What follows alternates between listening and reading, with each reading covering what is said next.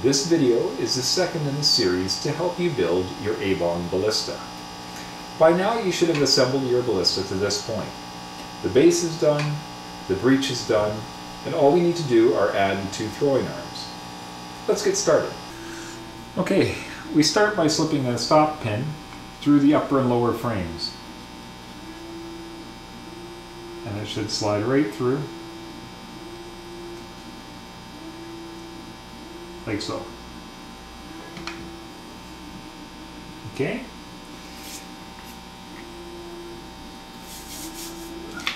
We're now already on the second page. So what we're going to do is we have to create two torsion skeins, and we're going to create them out of one piece of string.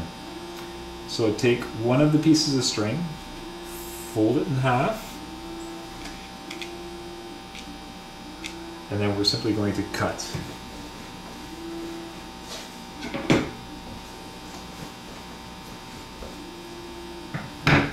So here we're going to use it, and we're going to cut to create two torsion skeins. There's instructions on the first page on exactly how to make the knot. It's a very simple knot called a figure of 8. And for the torsion skeins, the skein loops, the most important thing is to have them the same length. The exact length isn't critical, but having them the same length makes tuning the ballista later a lot easier. So in order to make a figure of 8 knot, take the two ends, pass them over, pass them around behind, and then pass them through the loop, like so. So if your knot looks something like a figure 8, you've done it right. And I'm just going to set this on the template, make sure that I'm somewhere close. Alright, like I said, a little bit longer, a little bit shorter, doesn't really matter as long as they're both the same length. So the first one is easy, getting the second one the same length is a little bit tricky.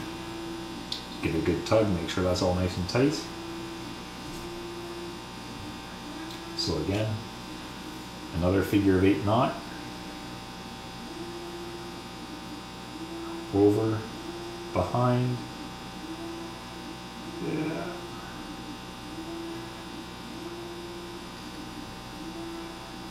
Over, behind, and through.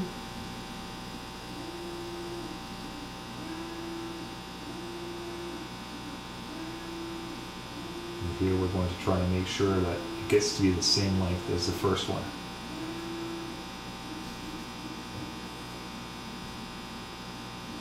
Looks pretty good. By the time we give it a tug and set the knot,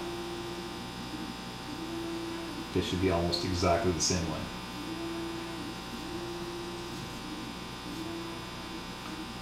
Very good. I'm just going to set the knots with a little dab of glue.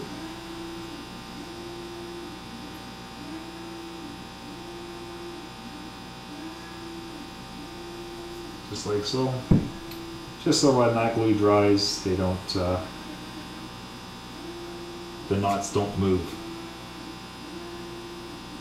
Again, just a little bit of glue. I'm just using my fingertips here.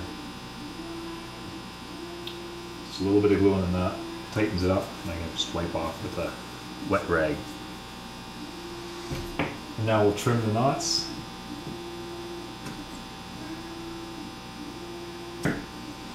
And we can discard the string.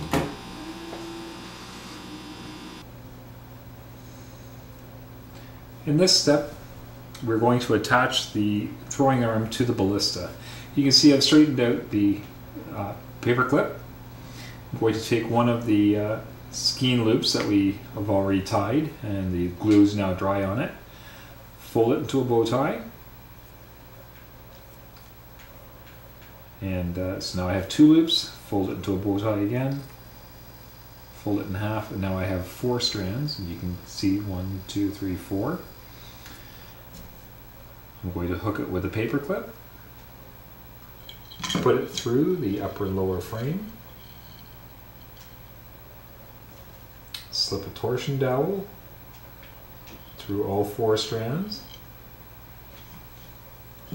Set it on its side like this, makes it a little bit easier to work with.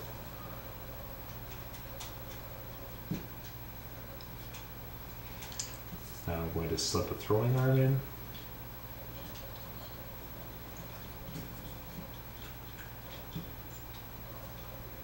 And slip the other torsion dowel in, the bottom torsion dowel.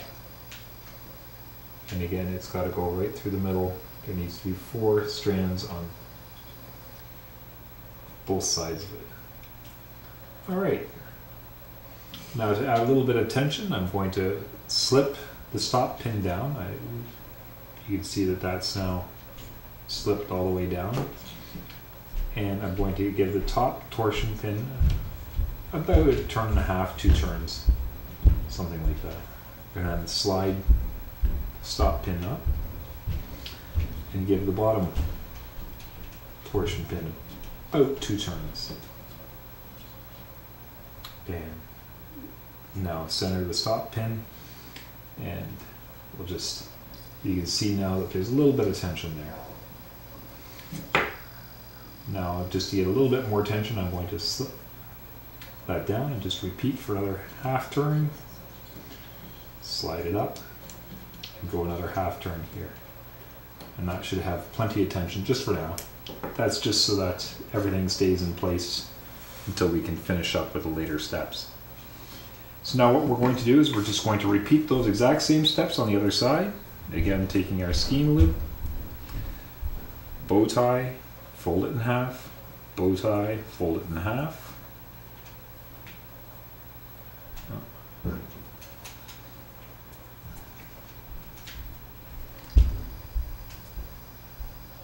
Like so. Oh, I forgot to put my stop pin in. Just slide the stop pin through.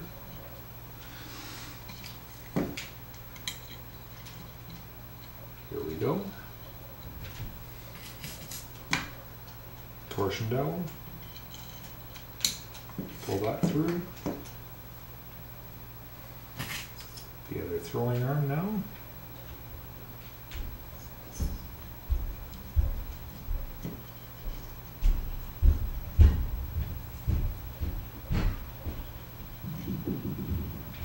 Here we go. Slide this down. And we're rotating it so that the arm gets pulled away from the breech. Slide that up.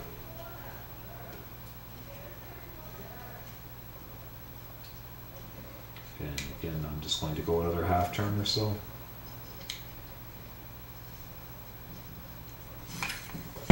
There we go.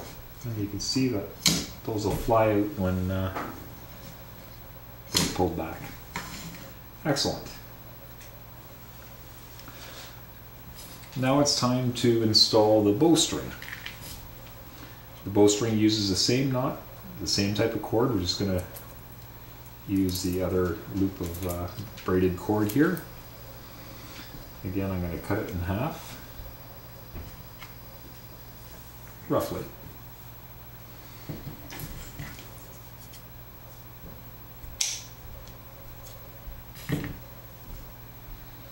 And using the template as a guide,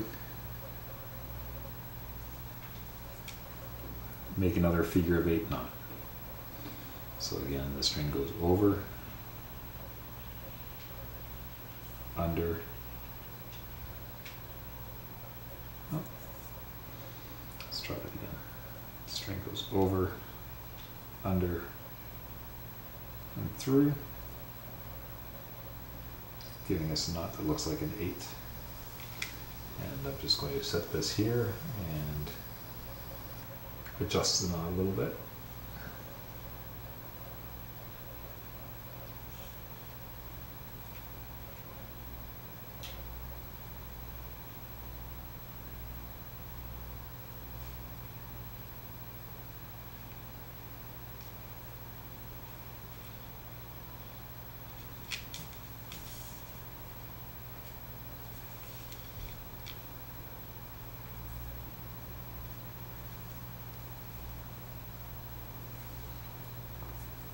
Okay, again, a little bit longer, a little bit shorter, isn't going to hurt anything. We're pretty close there.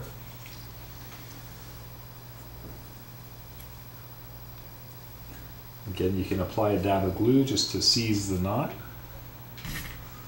and then trim off any excess. Like so, and then I can get rid of that. Save this other little piece of string just for now. Just keep that right there for now. Alright, so now what we're going to do is string the bow, and what we're going to do is just feed this up through the bottom at the end of one of the arms.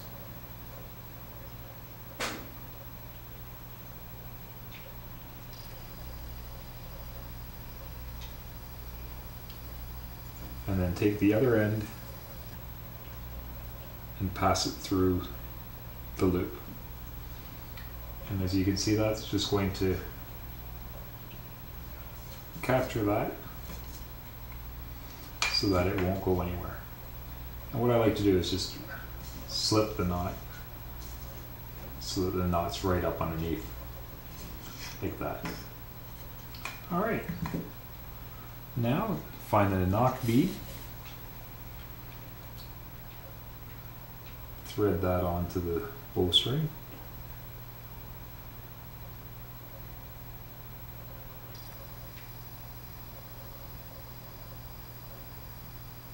just need a little bit more there.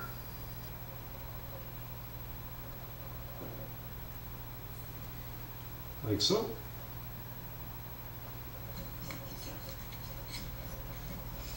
And now, again, feeding it up through the bottom of the arm.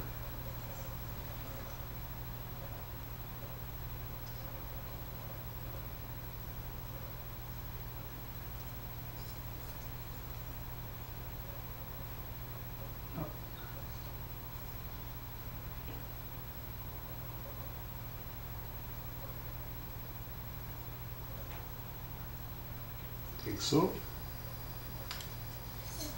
And then we're just going to wrap the loop over the end of the throwing arm, like that. We're almost done. Okay, with the leftover cord, slip it through, and we're going to create the trigger loop.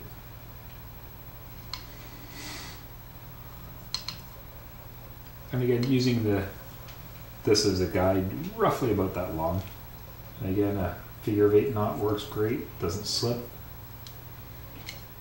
and it's easy to do. So over, and then just going to feed this through here.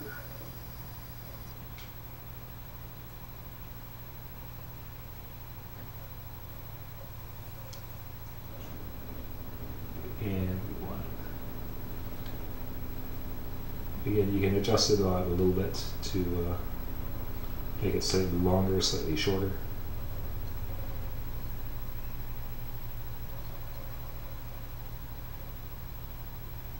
So there, that's pretty close enough anyways. Tighten that up. And again, you can apply a little dab of glue on that and trim it to length. I'll just get rid of that string, and I'm done with my paper clip. And now we're ready for the next step, which is tuning and testing. That's part 2.